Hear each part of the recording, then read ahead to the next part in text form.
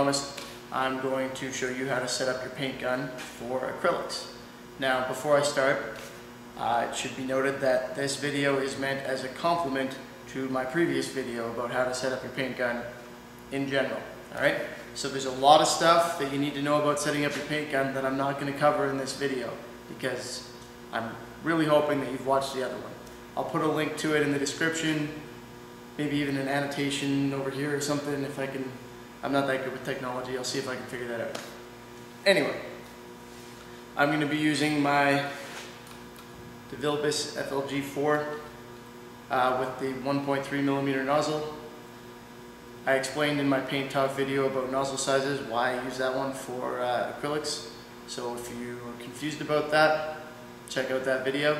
If not, just take my word for it. You want to use like a 1.3 or 1.2 on a full-size gun, or a 1.0 or a 0.8 on a smaller gun. Is that the word I'm looking for? A mini jet, that kind of thing. Anyway, in my last video I also showed how to hook up your regulator and all that stuff, which hopefully everybody knows. So now we're just going to go ahead and set this thing up. Okay? So, for acrylics, what I like to use is 26 pounds of pressure at the air inlet, right? Go figure, I'm pretty much already set on that. Alright, now the difference between setting up for acrylics and most of your other paints which require flow is that you're going to spray a lot less paint out of here at one time. So, you should know by now, hopefully, that you have an adjustment on your gun that restricts how far back the needle can come. So what I'm going to do is screw that all the way in to begin with. I'm not going to leave it there. That's my first step, is screw that all the way in. If you're really comfortable with your trigger control, you don't even have to do this. You can just mist it on lightly. But really, if you're going to set up for acrylics, make it as easy on yourself as possible. Screw that thing all the way in so that all you get is air and you couldn't get paint out if you wanted to. And then pull it back a couple turns so that you're just going to get a light mist. Now I've got a panel here. I'm sure you believed me, but I decided to show you anyway, that I'm going to spray with some dark AutoAir sealer in preparation for a video I'll be doing later where I show you how to do a ghost flame painting technique. So stay tuned for that, I guess, if you're looking for a ghost flame painting technique.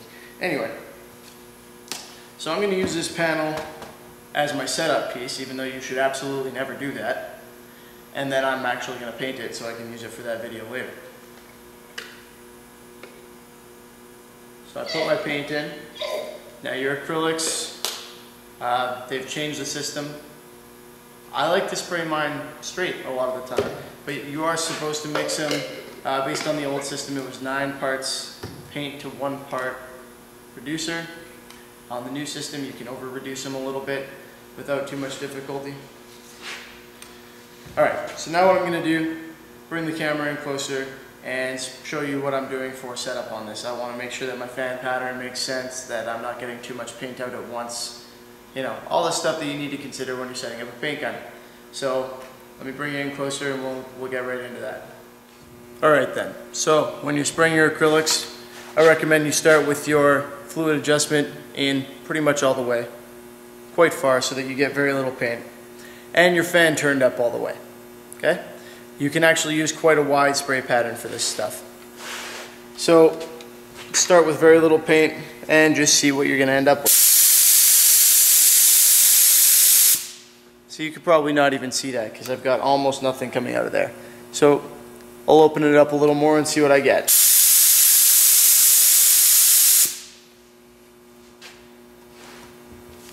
See that? Don't mind that blotch on the side, that's from something else. I've got a very thin mist. Now if I'm looking at this, it looks fairly even. If it looks really spotty, you need to turn up your air pressure a little bit or increase the amount of paint that you're letting out a little bit, or reduce your paint slightly more. If it looks like it's starting to pull apart or fisheye, then you've got your paint reduced too much. Okay? So this is actually pretty good. you need to be aware that the more paint you have coming out, the faster you can and should move your paint gun. And if you've got less paint, you need to move a little slower. I personally like to go a little quicker, so I'm going to let out more paint. Now, you'll also see that I've got quite a large fan pattern here. That's kind of what I'm looking for. I'm going to turn it down just slightly so I can get a bit higher concentration. On acrylics, you don't really want a lot of concentration, so that's why I'm only turning it down very slightly and letting out slightly more paint. However, as I mentioned in the other video, when you're looking to spray something that isn't like this, for example, enamels, lacquers, urethanes, then you need to build up a reasonably wet coat of paint. So you're going to turn down your fan to get a higher concentration, and you're going to allow more paint to flow out at once. Right, so now with that in place, see, it's getting a little darker, a little quicker. So I should now be able to paint this. I'm going to just go ahead and spray out one coat for you to see, so you get the idea. and that's about it. That's really all there is to setting up for acrylics. They're very simple. That's why I recommended them when I was asked what paint is easiest to use. I believe that these are the easiest to set up and spray. It gets a little more complicated when you're working on other types of paint, but hopefully this gives you the idea for acrylics and you can actually start using them. So let's spray this real quick and that'll be it.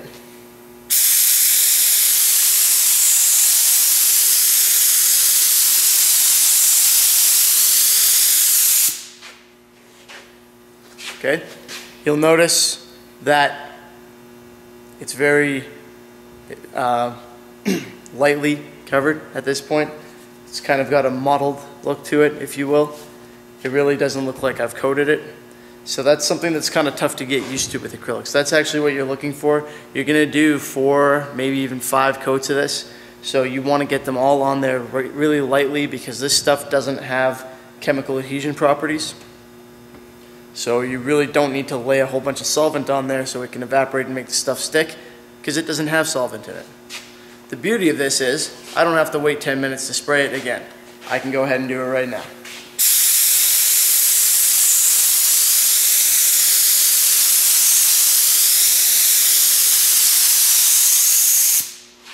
And with that kind of recoat time, even though you need to spray it more times, you can achieve your sealing coat just as quickly, if not much quicker, than when you're using solvent-based paint. So that concludes our video on how to set up your spray gun for acrylics. Hopefully that was informative and it helped out. And let me know if you have any questions. I'm still doing the paint talk episodes, so if you've got anything that you want to know, just either ask me in the comments or submit a video question or ask on one of my other social media profiles. You can check them out on my channel page there, and I'll do my best to answer your questions. Thanks for watching. Have a good one.